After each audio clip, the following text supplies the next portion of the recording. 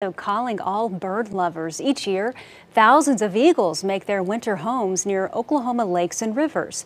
This weekend is your chance to spot one too during Arcadia Lake's annual Eagle Watch. Now here's the thing, you're going to want to make sure you bring binoculars. This starts Friday, runs through Sunday. We're told staff will help you find the best spot. Just check in at the office. Cost is $5 per vehicle.